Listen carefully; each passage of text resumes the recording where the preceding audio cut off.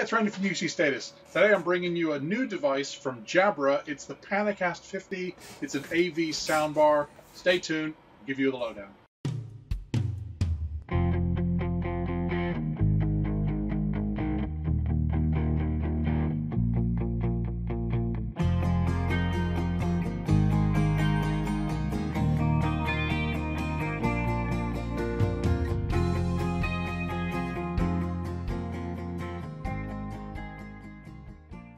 So today I'm trying something a little bit different. I'm giving you two perspectives of the Panacast 50. I'm giving you a view from my phone here so I can touch and feel the device, and I'm giving you the view from the Panacast 50, and the video and audio are being recorded on the device itself. So right, what is the Panacast 50? Well, as you can see, it's an audio and video soundbar.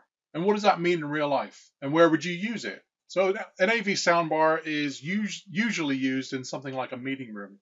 You would typically plug this thing into a Microsoft Teams room or a dedicated in-room PC, something like that, and actually use it for video, for audio out, and of course microphones. So what's the Jabra Panacast 50 all about? So as you see, it's an AV soundbar. It comes in two colors, including this gray color and a very dark kind of charcoal or black color. It's got cloth. Kind of woven fabric over the top, as is the popular kind of trend these days. And right here you got the cameras. So as you can see, it's actually got not one, but three cameras.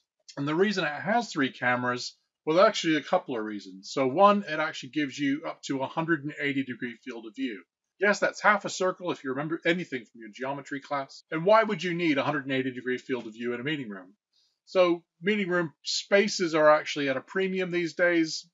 Companies are actually squeezing in more meeting rooms where they didn't used to be. And a lot of businesses are actually transforming fairly small spaces. So you'd put in this kind of AV soundbar in a room where the table is actually potentially butted up against the wall or the screen. This might be sitting actually on the table or mounted on the wall. And then what happens is if you've got people that are sitting right up close to the screen, that 180-degree field of view will be able to actually capture the people that are sitting closest to the actual screen itself and not lose any of the participants from the room. The other reason it has three cameras is it's got a little party piece. So when you plug this into a Microsoft Teams room, you can use it as the main camera for the device, which is all well and good. But the Panacast 50 has another party piece up its sleeve. It can actually use one of the lenses as a content camera and actually switch seamlessly from main camera to whiteboard camera and try and find that whiteboard in the room. Also, if you use the Jabra Direct software, you can actually train the thing to find the whiteboard, so it can always be found really easily. So the Panacast 50 is mains powered. As you'd expect, it's quite a big soundbar, big sound that comes out of it. It's actually got tweeters and woofers built in. It's got 8 beamforming microphones on the front to try and pick up the sound of the room. And then other than that, it's USB. You can also connect this to Ethernet, and using the Jabra Direct software, you can actually connect the device up to the Jabra Xpress cloud management portal. So you actually need the Jabra Direct software, I think, initially to set it up and actually paste the URL of your instance of Jabra Xpress. But once that's actually connected, I think you can actually just get rid of the Jabra Direct software anyway. There are some advantages of having the Jabra Direct software. You can actually fine-tune things. You can see a preview of the image. You can change things like the field of view. So as I said, this has up to 180-degree field of view, but you can actually tune it down to 90-degree field of view, maybe if you're using it for personal mode, or maybe for narrower meeting rooms or a standard room where the table is further away, that kind of thing. You wouldn't want necessarily 180-degree field of view if you didn't need to have it. So it's better to actually tune the thing to suit the actual space you're going to use it in. Panacast 50 comes with this kind of table stand, if you like. It's just connected at the back. It's quite a hefty stand, really, really heavy, rubberized feet to keep it secure so it doesn't actually move around. It also comes in the box with this wall mount. It doesn't look like much, but this is all you need to actually mount the thing on the wall. It's got a little handy arrow there to show you which way is up.